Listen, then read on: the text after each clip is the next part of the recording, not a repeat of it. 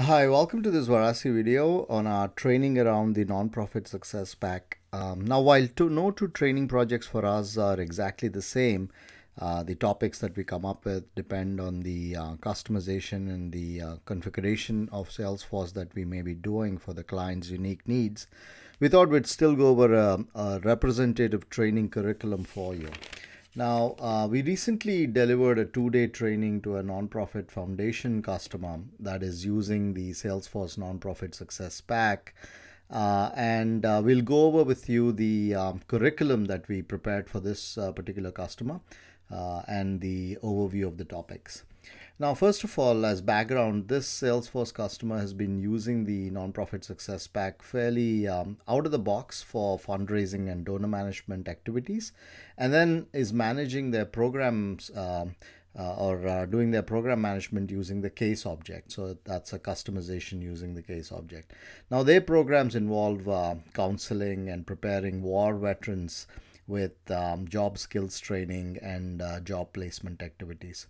So we had three audiences, the fundraising teams, the case management team, and then we had the super users and the admins. So we divided the whole curriculum into three parts. One focused on use cases for fundraising, and the second focused on use cases for program management, and the third admin training going into the back end of managing the Salesforce org. So the first section started with an overview going into NPSP, the fact that it is indeed Salesforce built on the Salesforce platform, and adapting the base application and the base objects, but customizing them for managing the nonprofit operations. Now, the terminology like accounts mapping to households, organizations, and contacts mapping to donors, members, volunteers, and opportunities mapping into donations and grants was what was covered in the terminology. Now, we cover the fundraising use cases first by going over the data model for fundraising, and then the screens and the flows around donors, donations, managing the memberships, grants, and how and then leads and campaigns as well. We cover program management by going over concepts like around case management, like the life cycle of cases, self-service, workflows, escalations, etc.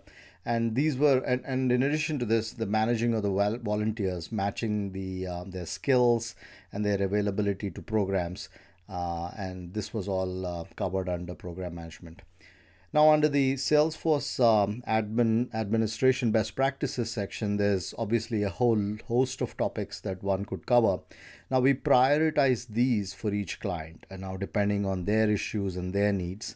And the list here is the most common problem areas we normally cover, and that is data governance first, the different means and tools available to maintain good quality data in the Salesforce orgs.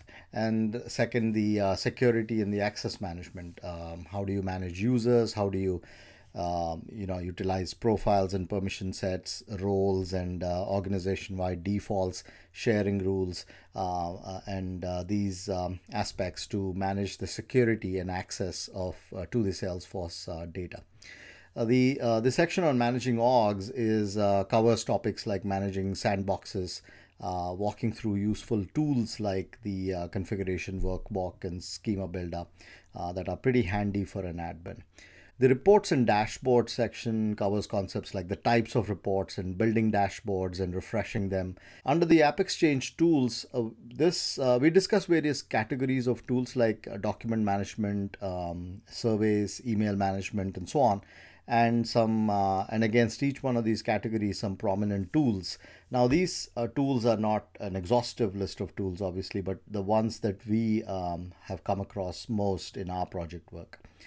So that's the overview of the curriculum for training for one of our nonprofit customers. Hope that gave you some good pointers for developing your own training sessions at your nonprofit organization. Thank you, and see you in another upcoming Varasi video.